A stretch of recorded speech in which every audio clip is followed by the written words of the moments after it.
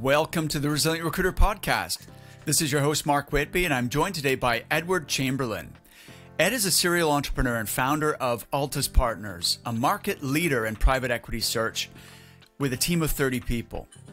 Ed also co-founded C&C Search with his sister Lucy, an HR and business support recruiting firm. Both of these firms generate multi-million pounds in revenue. Previously, Ed was a founding member of Investigo, a Virgin fast track business, which grew from a team of 4 to over 250 people before its sale. Ed's latest venture is an ATS called Strive, S-T-R-Y-V-E, which grew out of a desire to see small and growing companies recruit better. He raised seed funding of $500,000 in March 2021 and launches the beta product this month. Welcome, Ed. Thanks for being here. Thanks, Mark. Thanks for having me. How are you? Fantastic. Yeah, I'm really looking forward to this. So you and I were chatting last week in preparation for this, and there's so many things we could talk about that would easily take up more than 45 to an hour. So I'm having to be really disciplined to keep this conversation on track. Let's start with take me back to 2009 and tell me the story of setting up Altus Partners.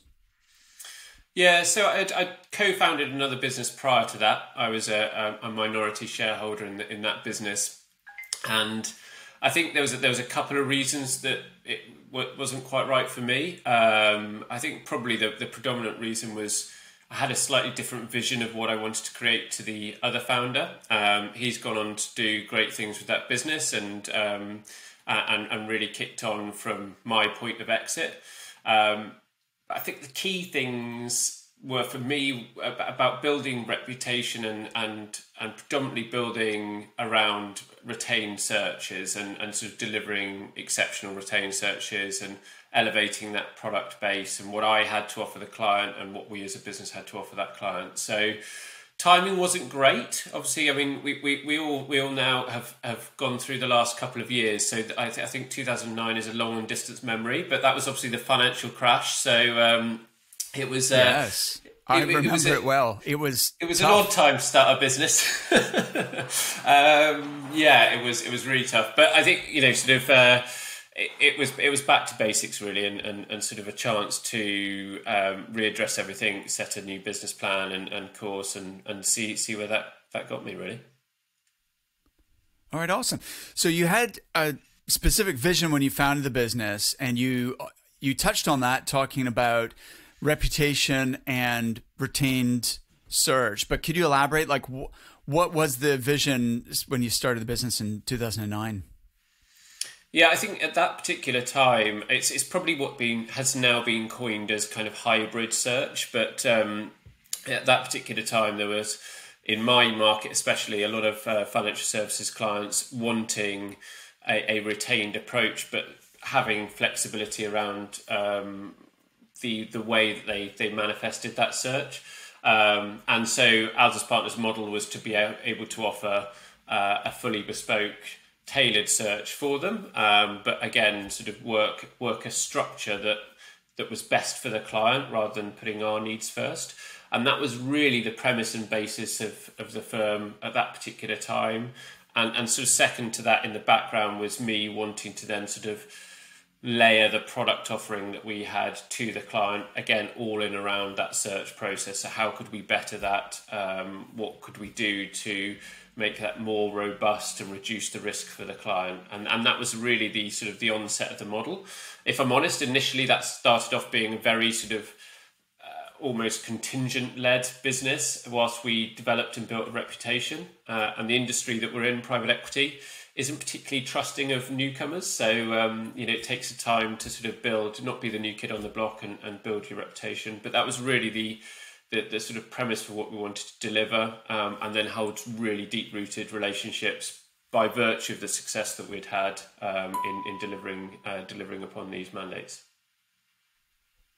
Okay, fantastic.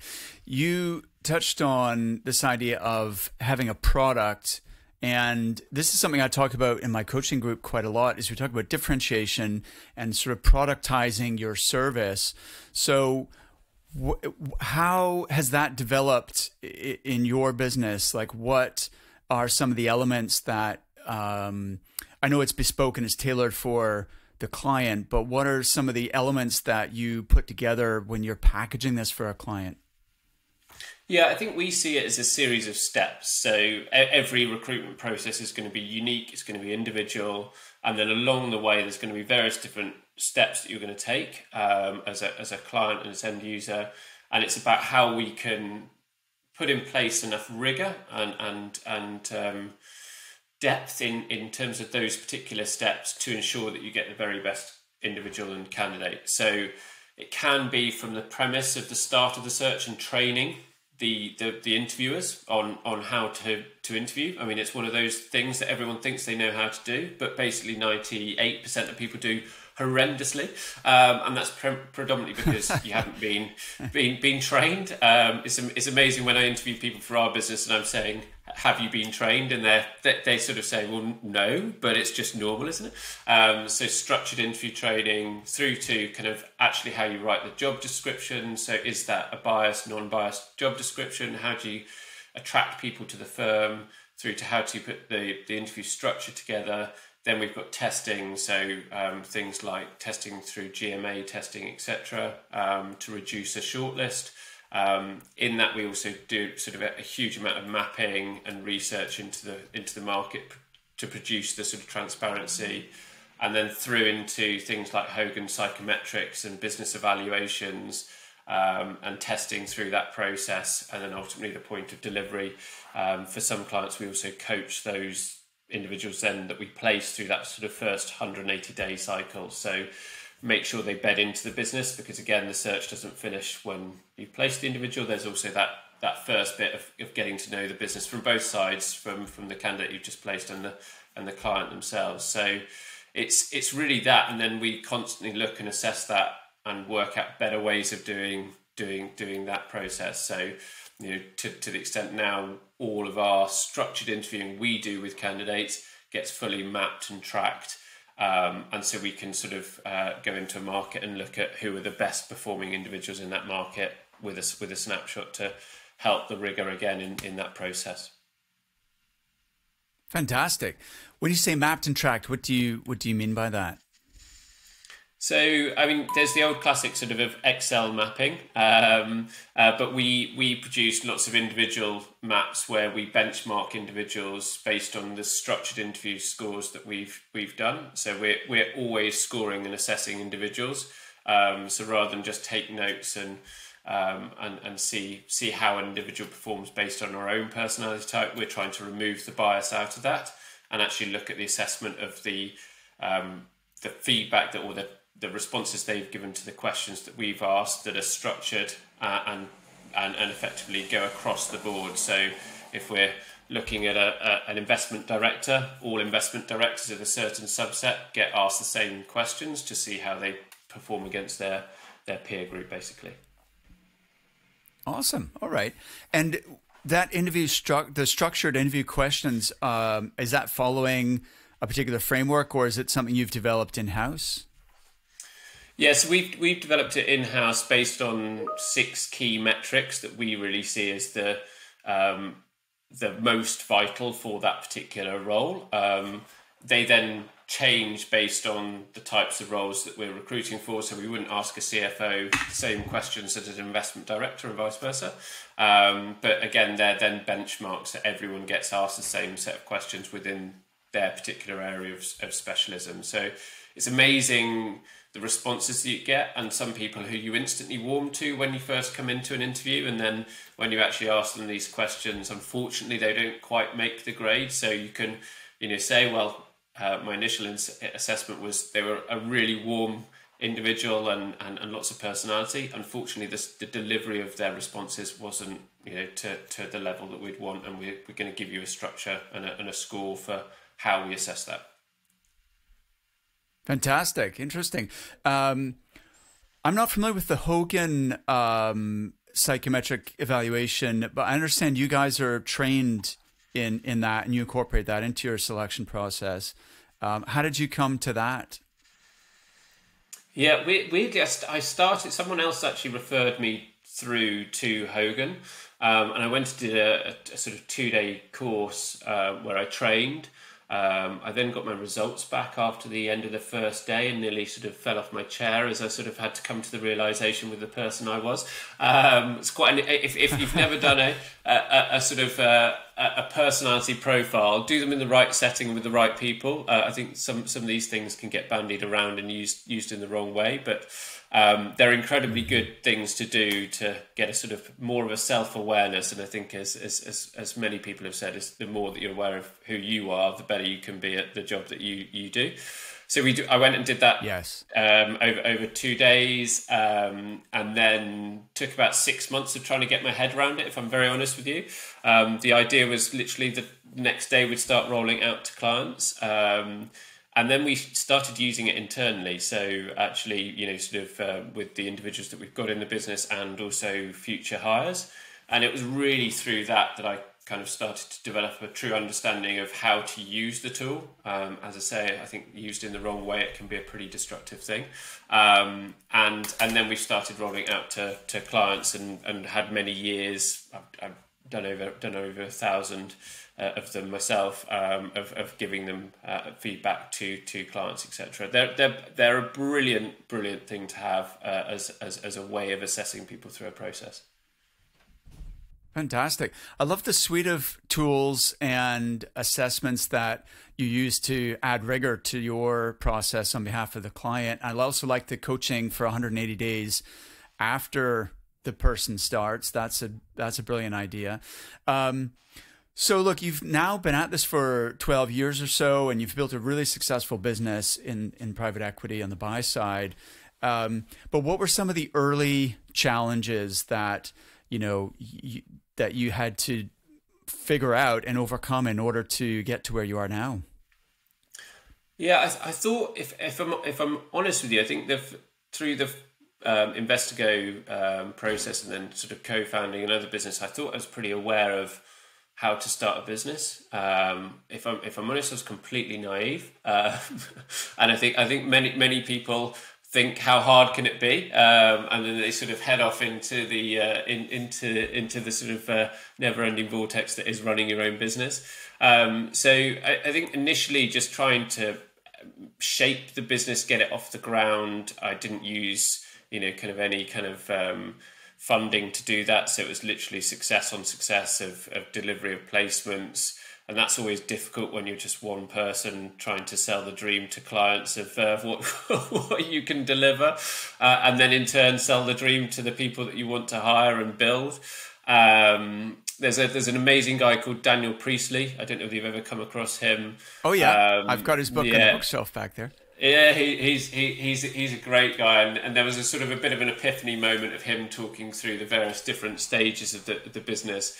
But I think just trying to scale the business has been one of the biggest challenges in that, as we're trying to sort of make sure we develop this model that's really robust, the product set's really good, but alongside scaling the business. So we never wanted to be a volume house, but with that comes its challenges of almost the volume does then create, the ability or the cash flow to kind of go and scale at a rapid pace.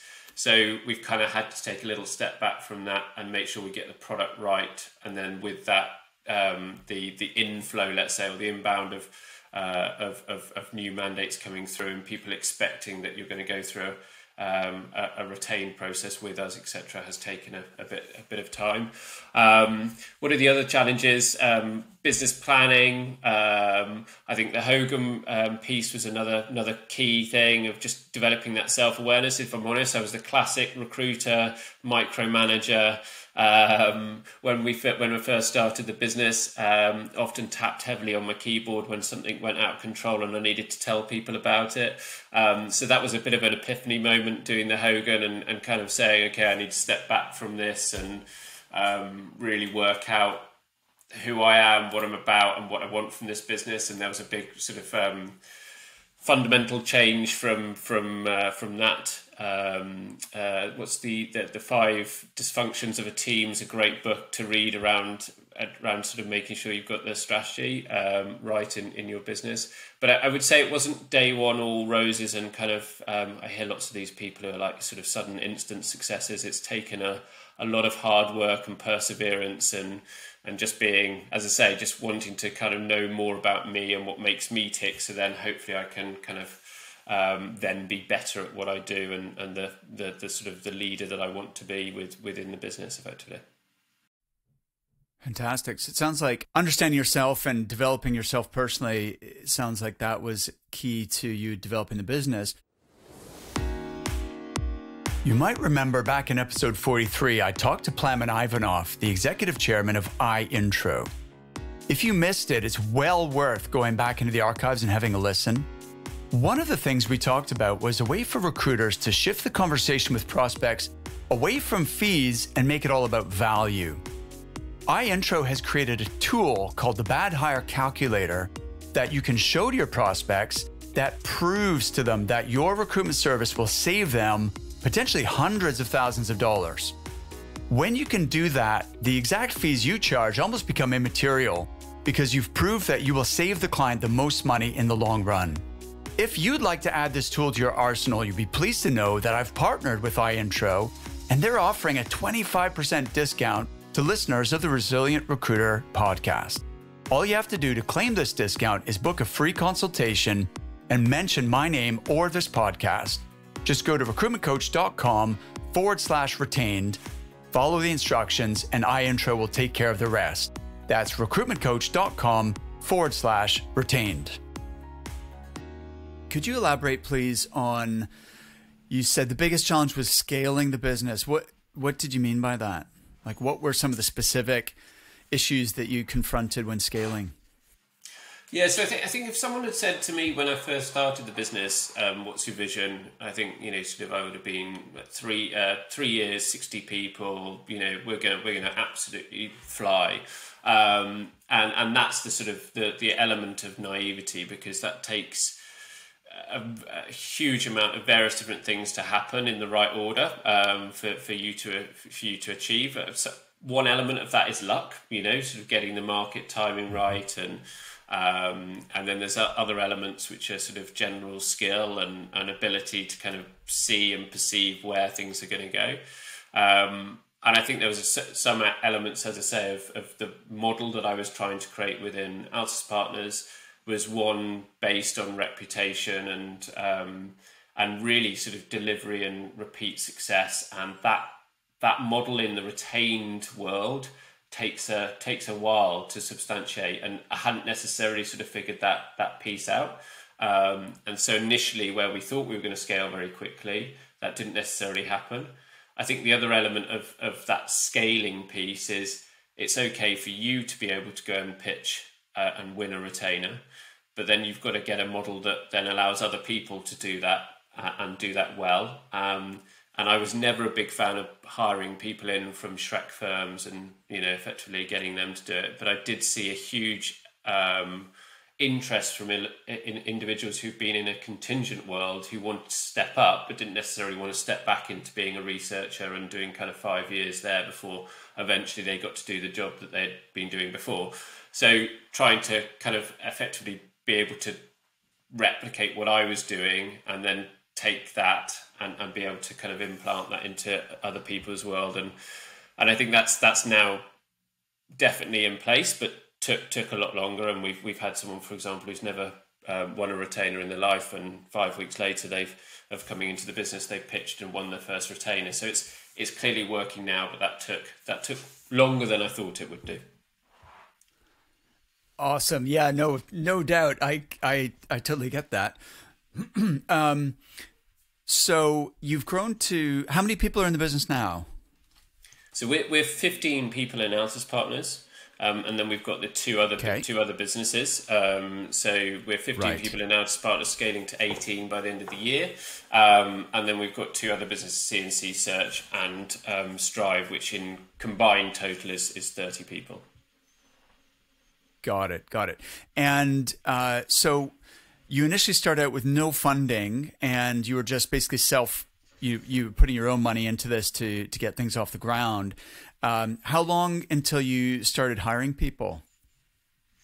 It was about 6 months into the venture that I started hiring people. So initially did that, and then sort of we, as I say, started to kind of build slowly from there. Whilst we sort of really worked out the kind of the longer term vision for the business. Yeah. But I think that element again was one of the key lessons was, really developing a robust people plan and knowing what that people plan looks like and why, and then getting about 5 other people to try and take it apart if they can, and criticize and give you constructive feedback that you can then take away. Because again, we spend as entrepreneurs or sort of business leaders, we probably spend a bit too much time convincing ourselves what we've planned is the right thing, rather than actually spending lots of time out there getting people to try and pull it apart if they can, and really sort of test the business plan in all its constraints, basically. All right, interesting. What does a robust people plan look like? What does that kind of contain?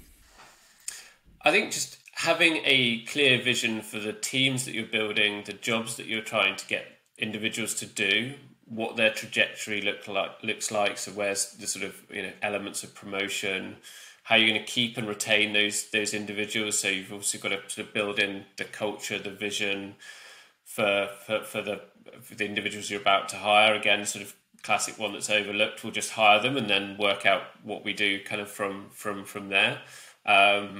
People want a clear sort of direction and path that they're about to sort of go on when they join your firm. So doing that, and then really kind of knowing what that looks like over a sort of 3 to 5 year period. So again, that's sort of for me a big lesson learned is if you don't have something like that in place, and it isn't tested, then you'll come a cropper when you get to sort of year 2, year 3, and what you're selling isn't coming as a reality.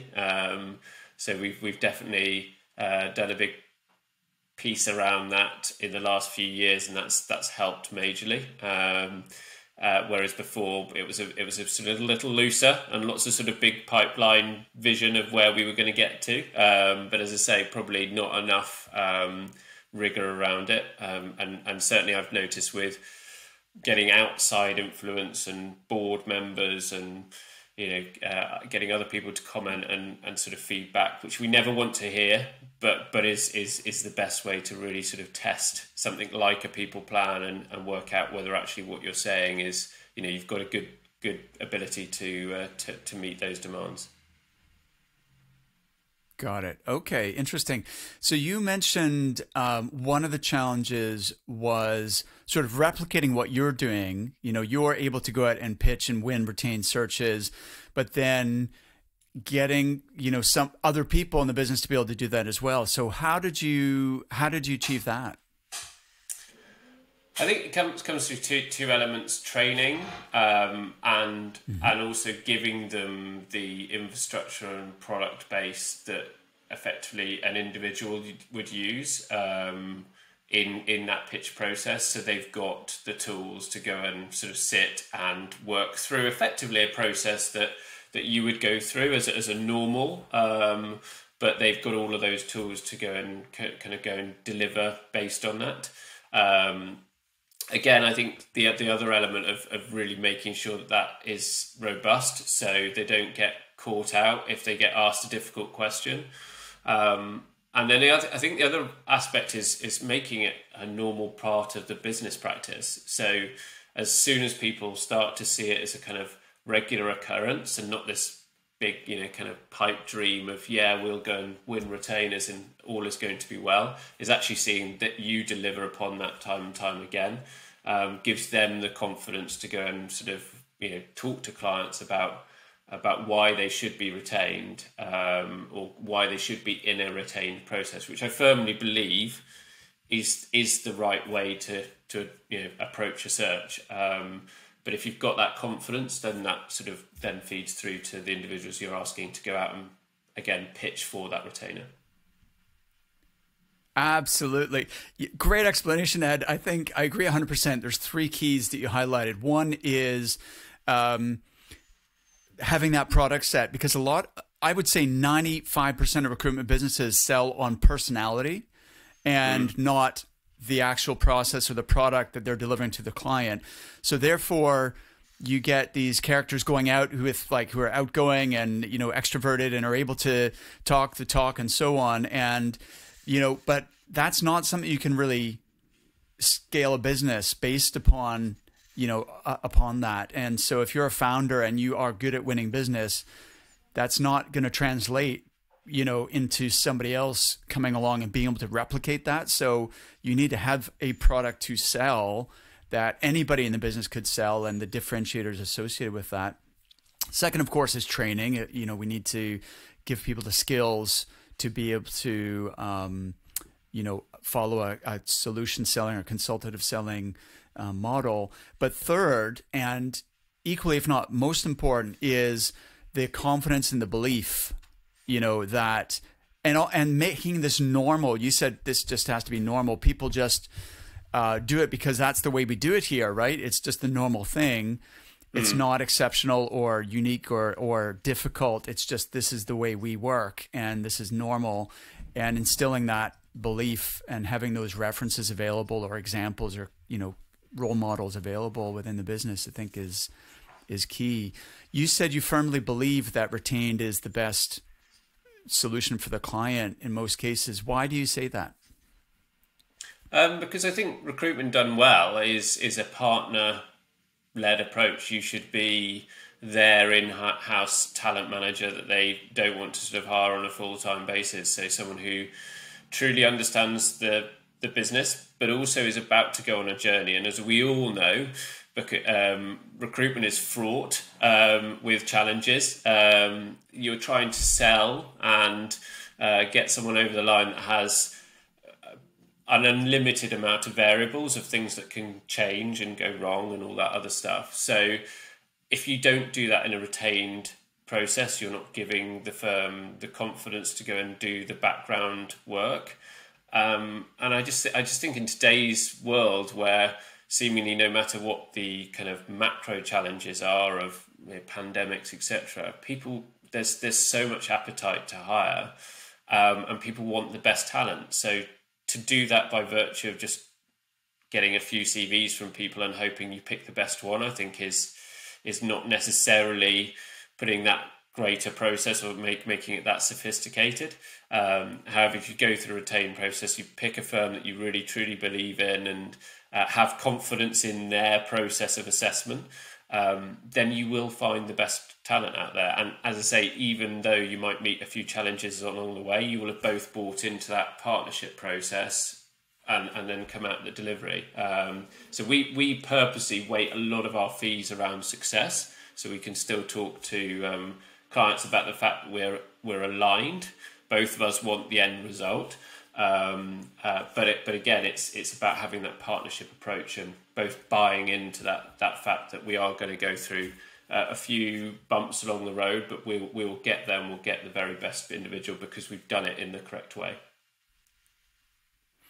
100% agree. That was a great explanation, Ed. And I love the word partnership. It's one I use a lot in our coaching program, which implies to me that you are collaborating as on an equal footing with your client.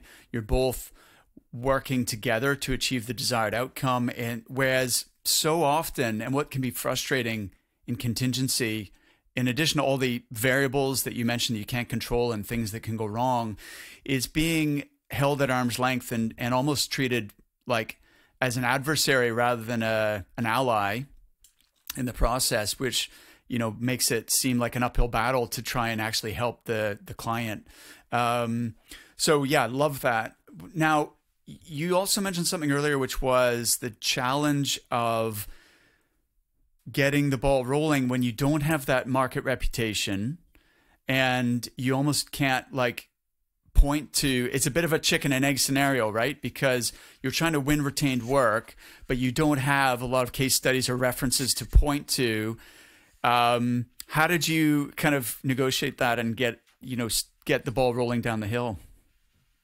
Yeah, I think the interesting thing, I personally think people are starting to see through case studies and testimonials as sort of marketing literature more than something they can really truly value and put a lot of weight on. So we don't place a heavy emphasis on that.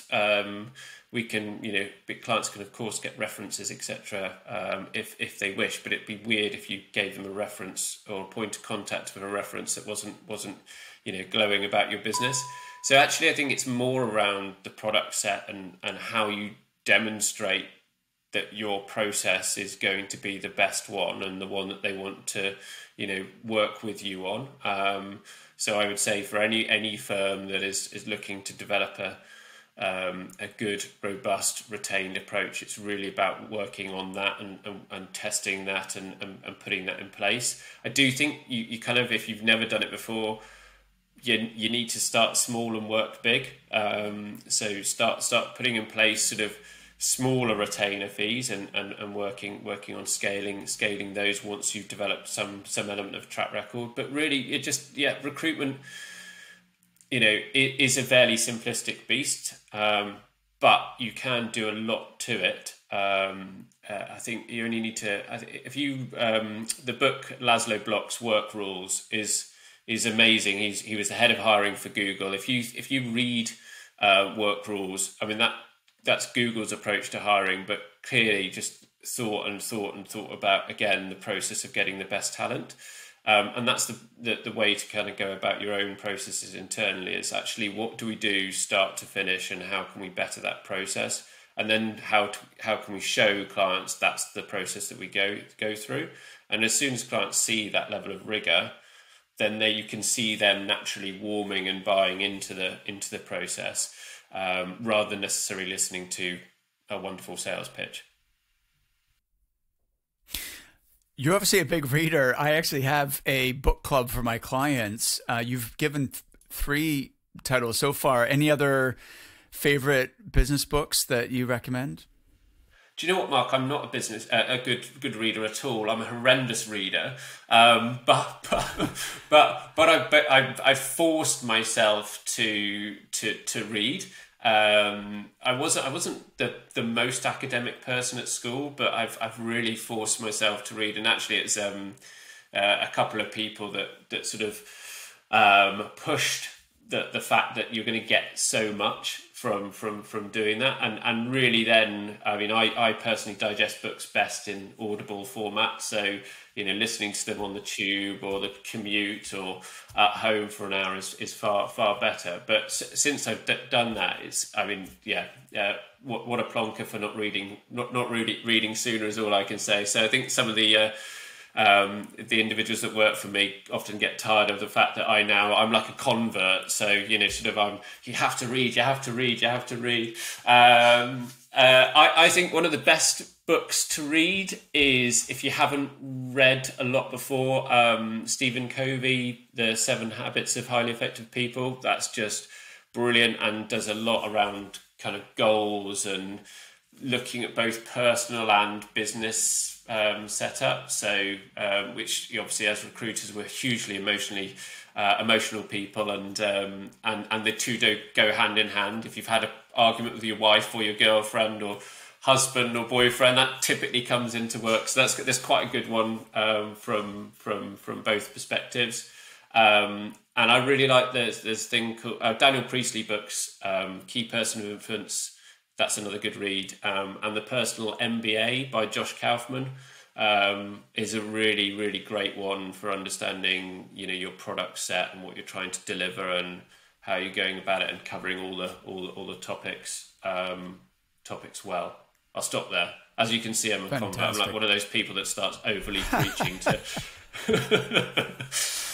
No, that's great. You're preaching to the converted here. So thanks, Ben. And there's some titles there I hadn't come across, so I will add them to my Audible wish list. So thanks for that. Any other hard-won suggestions or advice for companies that do want to scale, in terms of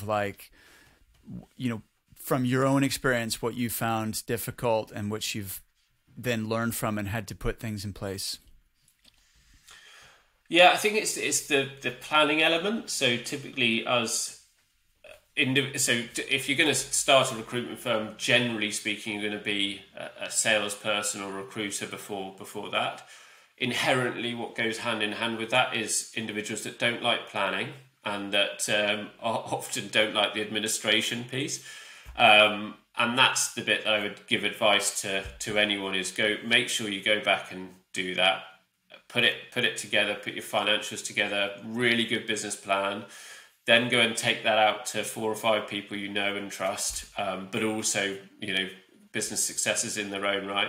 Don't be afraid of hearing what you don't want to hear, and working on that business plan time and time again. But just don't rush into it. I did, and that's what I got wrong. And I didn't do enough rigor at the start, and that ultimately cost me further down the line in terms of sort of the years it took me to build what I thought I should have been building before that.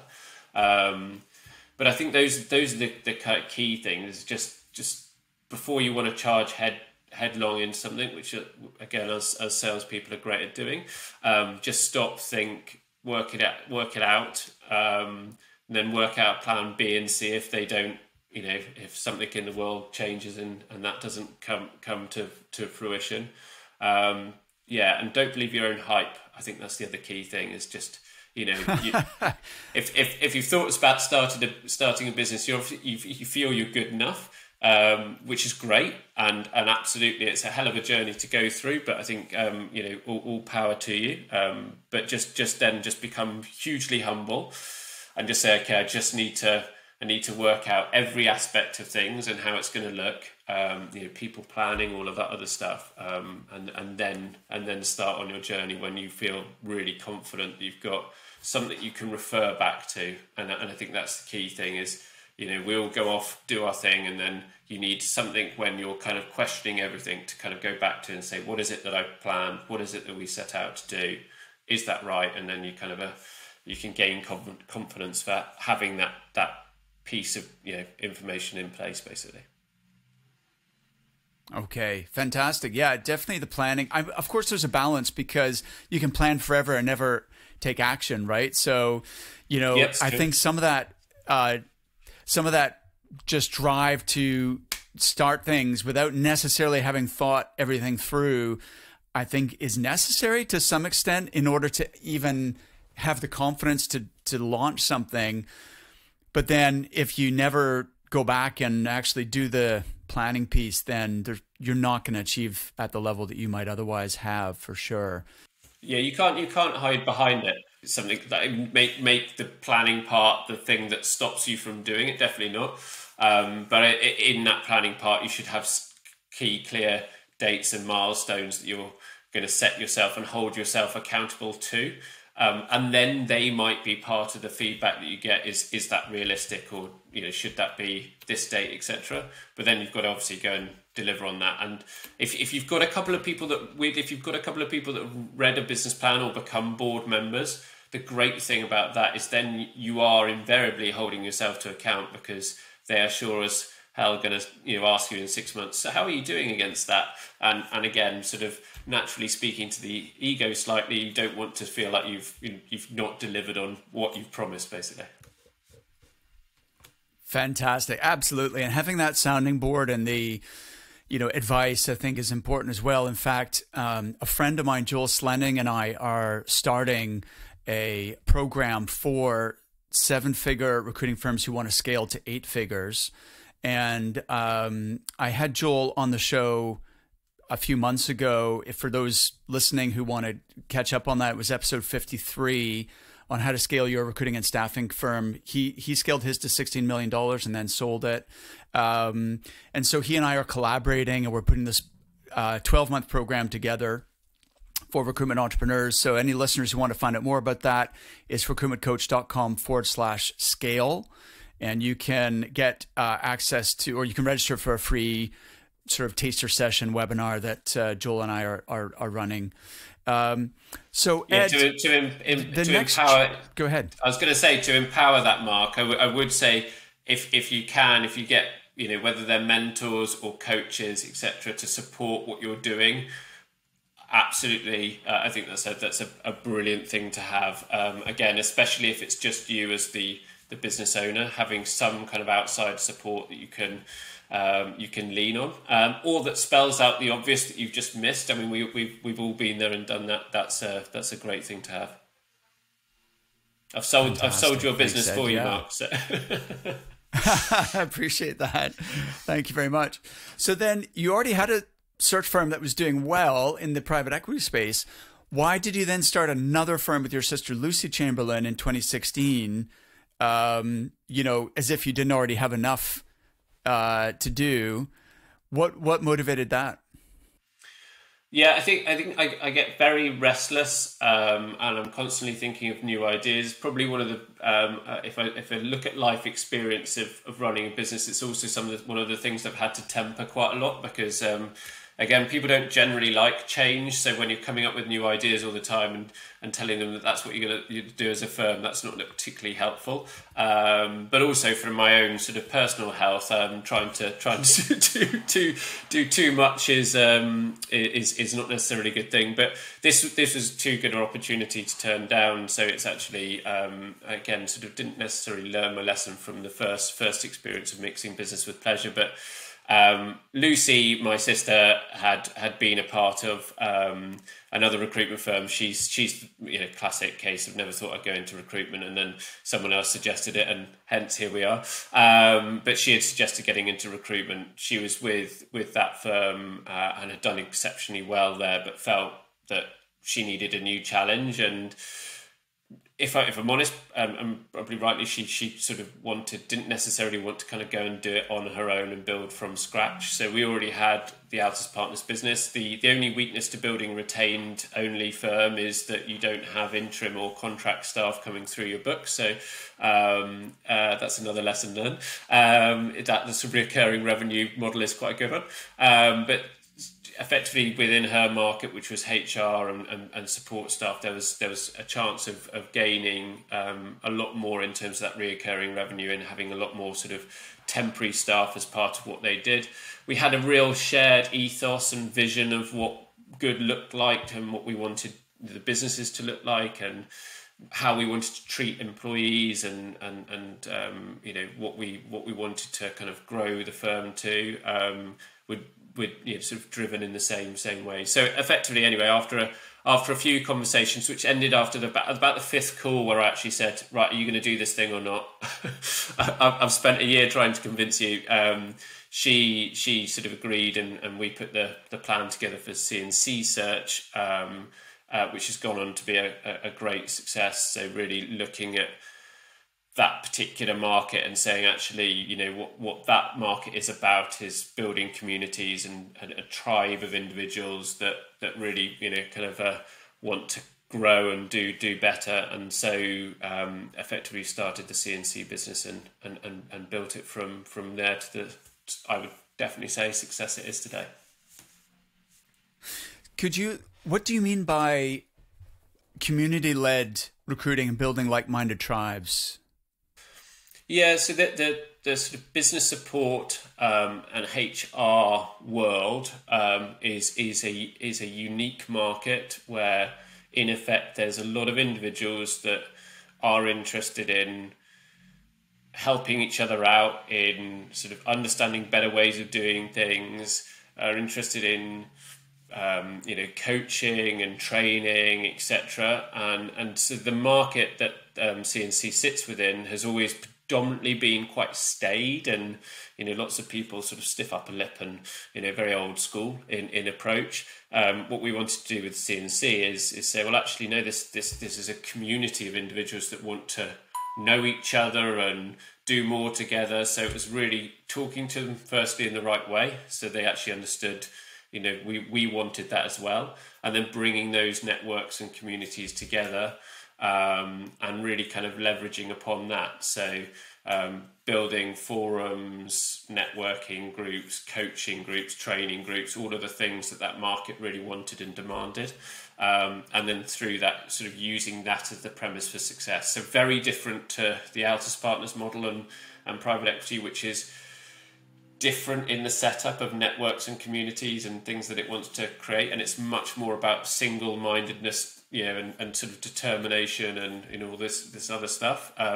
That the CNC market is very different. So we wanted to make sure we spoke to that audience in the right way, basically.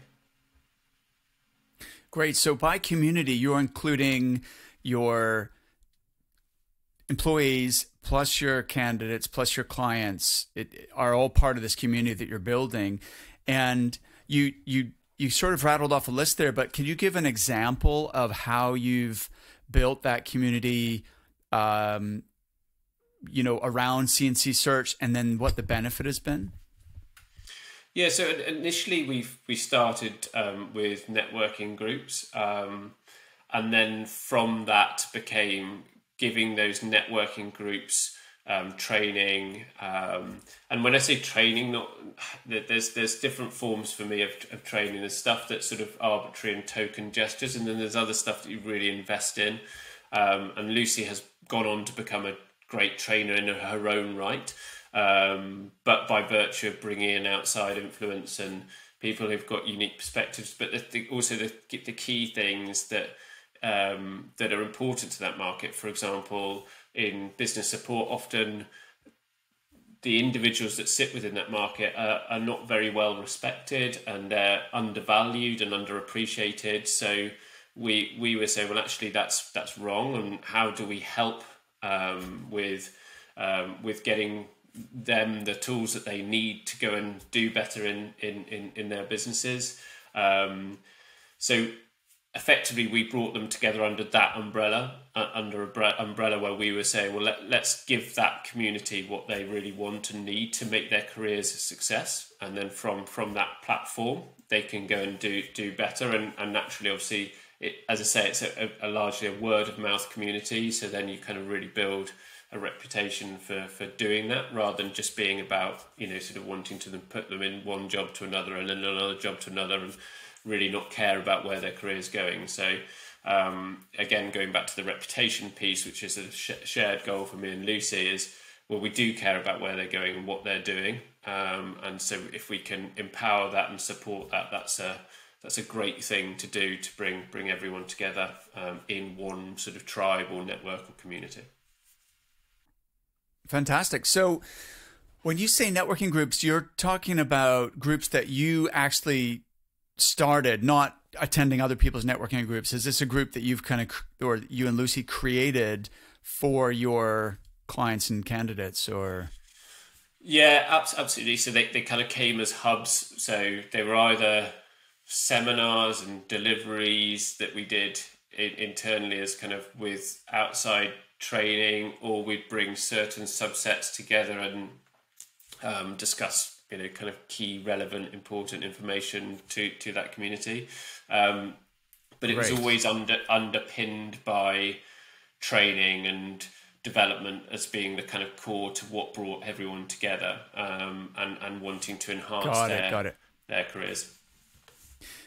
Yeah, no, look, this is brilliant. And I actually think it applies to most markets. It could be, not just HR and business support. I think this is something I've really noticed over the last couple of years, that many of the best recruiting businesses have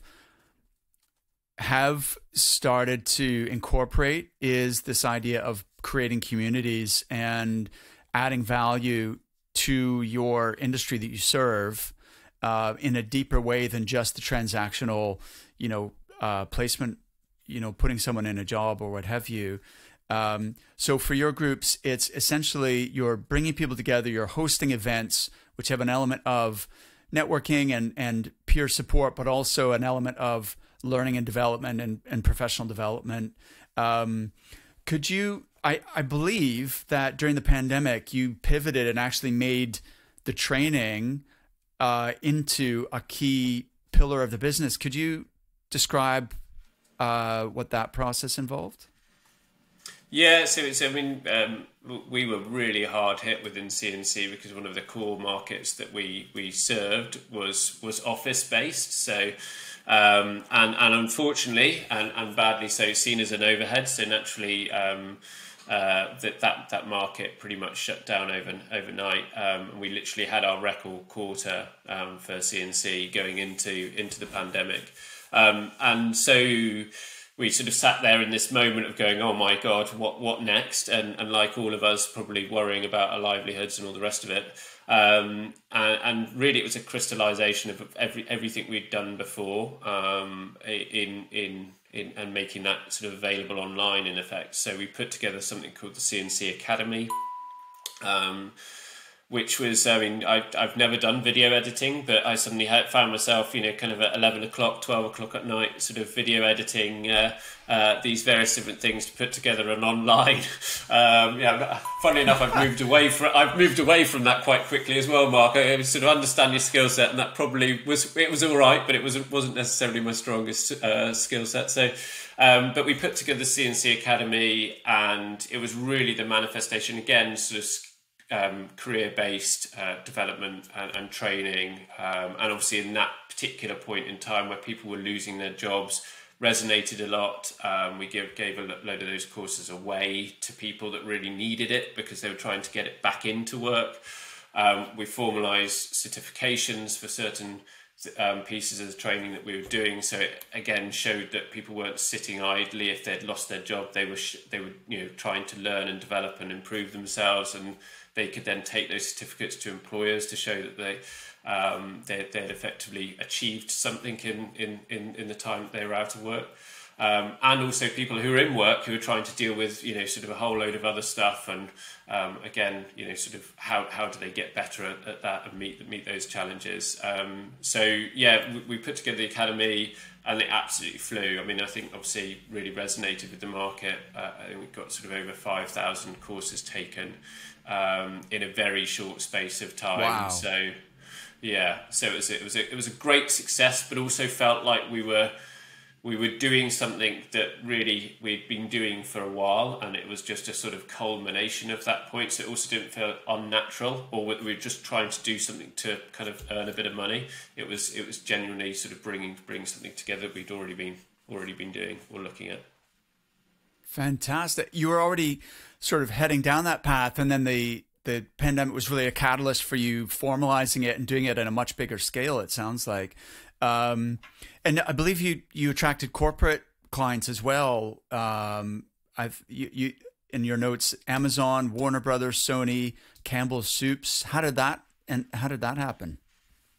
Yeah, I think like we've gone through this weird, very quick cycle, I would say, with the pandemic. So, like anything, I think if you think your business is brilliant today, just be conscious of what it's going to be tomorrow, and trying to constantly improve and better and adapt and change. So for us with the Academy, absolutely soared. Obviously everyone off or sort of not in the office and working from home, etc., and all the rest of it. And then naturally, as things have hopefully got a bit better, people are starting to return to the office. I think we're all a little bit webinared out. Love a podcast, don't worry, Mark. But I think sort of in terms of actual webinars, we've all probably done one too many of those. So the market started to shift and change, and really sort of said, well, okay, actually we're becoming, we've got quite demanding work pressures and things like that. So as part of that, we wanted to continue that journey, and really for us, the next step was elevating that into corporate clients. And obviously, because we'd done a huge amount of the work there already, we could take that product and take it to the next level, and then kind of deliver it across corporate clients. And so we sort of effectively looked at that as being the next step for the Academy, and taking that product and being able to kind of package it so corporates could continue the training and development that we'd already been offering to single individuals, basically. Amazing. That's so cool. So then your latest venture, Ed, I believe is a software company or applicant tracking system.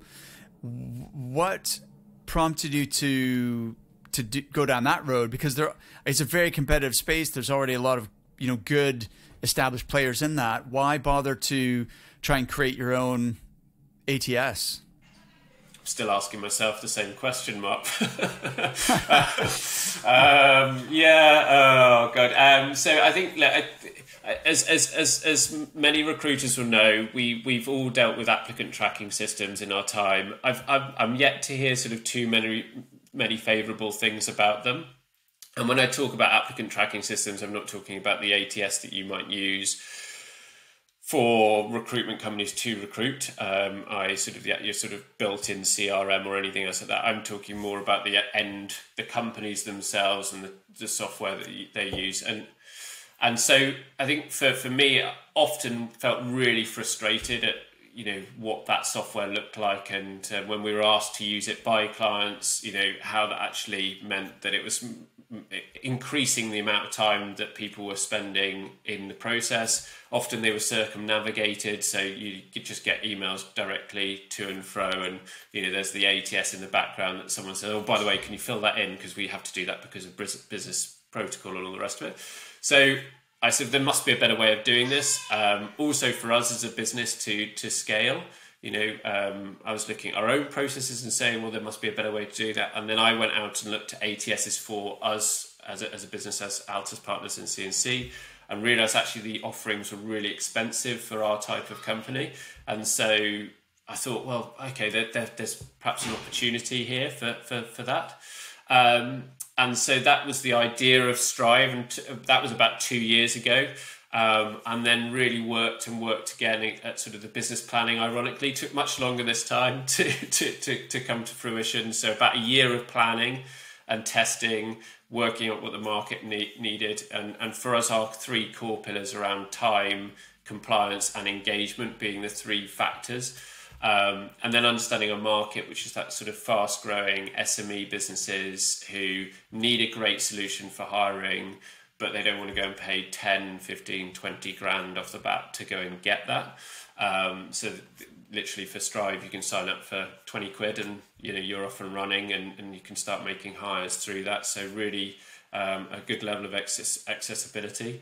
And then for the last year, we've been building the product, which has been it's been an eye opener in terms of sort of working out how technology works, realizing technology is a completely different world in itself, with its own dictionary seemingly of various different terms and words that people use. But I'm delighted to say that we're launching the beta product in September, and people can go and go to strive.online and pay for this product. We've made 2 hires in 3 weeks through it in the alpha testing phase, so I know its value and what it can do for growing businesses.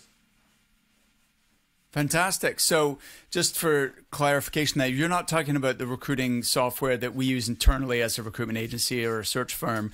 You're talking about on the client side, what software they use to facilitate and track their hiring process. So you're specifically aiming at fast-growing, small and medium-sized enterprises, I take it.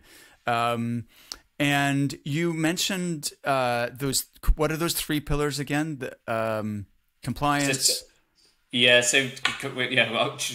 test you, Mark. No, it's time, which is the time reduction that you spend. So reducing the admin, the amount of time you spend around that. Compliance, which is things like GDPR, etc., and legal compliance, and then engagement. So actually, again, a big piece for us with all of these systems, they often look quite grey, pretty uninteresting places to be or want to operate within. So how do we enhance that engagement and go through that? And also things like sort of user rewards and making people want to engage with the platform. Ironically, another part is the community part. So people's got a platform to talk about hiring issues, their challenges they face, and sort of bring all of that together as well. So that's the idea. So you could also have it as a recruitment company who are looking to scale and want an ATS to manage your hiring process, because we've got it ourselves with an applicant tracking system that's or a search software tool that's great for that, but way too complicated for someone looking to hire someone or put in a process for that piece. So it actually has a sort of very different function to the one that we would typically use as a recruitment company. Fantastic. Well, it sounds exciting. So the website for that is strive.online, and it's Strive, STRYVE.online. Well, listen, You've got a lot of exciting projects and businesses you're involved in, Edward. So, good luck with the launch of Strive, and hopefully we can do this again and catch up on new developments and new accomplishments in the future. Excellent. Really appreciate your time, Mark.